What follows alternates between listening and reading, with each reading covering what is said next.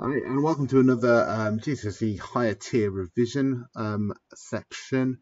This video is going to be on tree diagrams. This is topic 128 from that GCSE higher tier revision workbook from Edexcel. I would recommend you have a go at these questions before you watch the video. This is just going through the solutions. Right.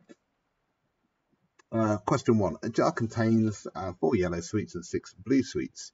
A sweet is picked at random and not replaced. The second sweet is then picked. Complete the tree diagram for this information. So there will be a 2-mark question. I like this 2-mark question. The filling in the tree diagram is quite straightforward.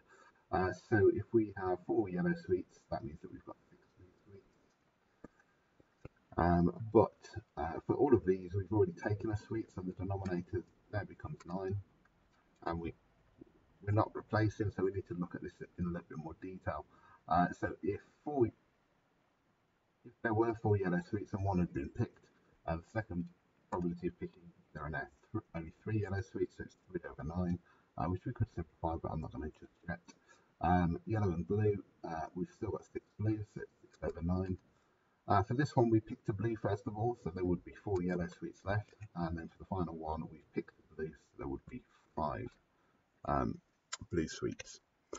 And as I said, I could simplify these fractions, but I'm going to be working with these, and currently all of these branches would have the same denominators if I didn't simplify any of them. But there we go. We'll talk about that as we get to it. Find the probability that B, the second sweet, is yellow given that the first sweet is blue. So that's a very specific, given that the first sweet is blue. So that's saying that this has happened. So the probability of it being yellow is just 4 out of 9. That's just this branch, this probability. Both sweets are yellow. So for both sweets to be yellow, that's going to be this branch here.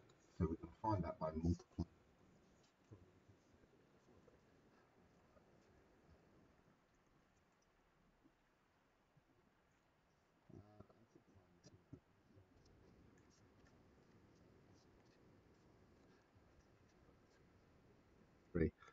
So we're going to end up with 2 over 5. 2 over 15.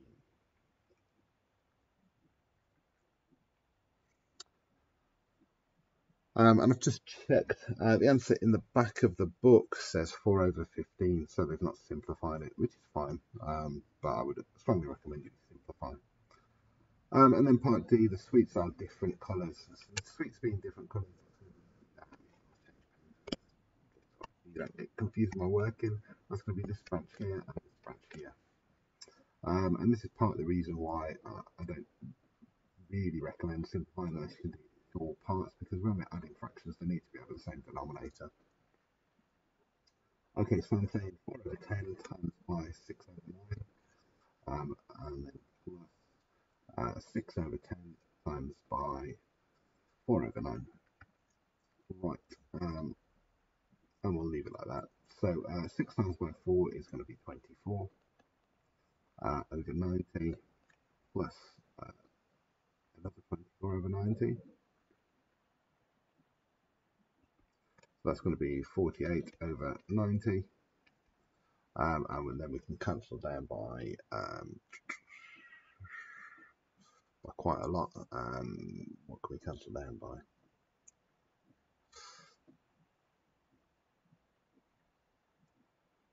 6, I think. Yeah, 6 goes into both. It goes 8 times into 48, and it goes 15 times into 90. So that would be my simplified one. Okay, question 2. The probability that a certain disease occurs in a population is 0.15.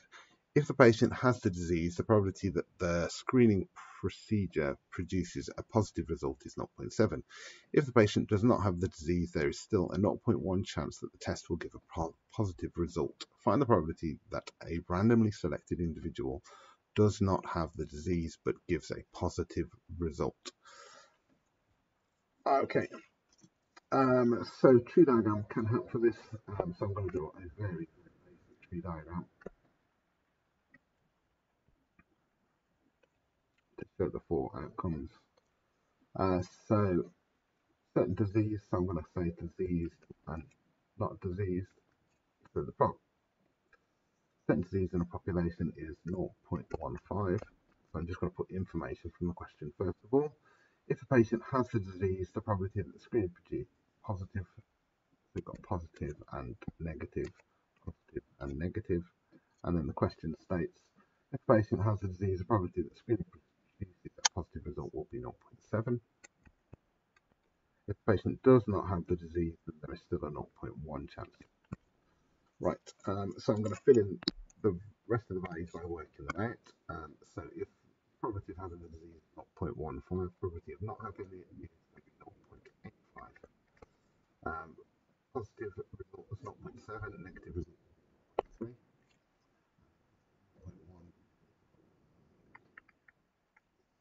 So does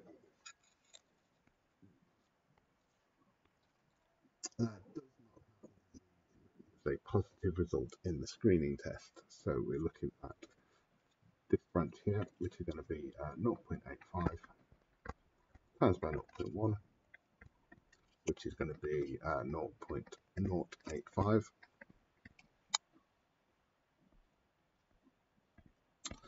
Gives a positive result to the test. So that's going to be, we've already worked out one version, so we're going to do that one as well. So 0.15 times by 0.7 is going to be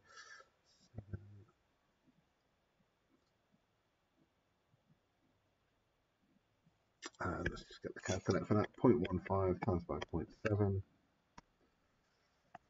0.105.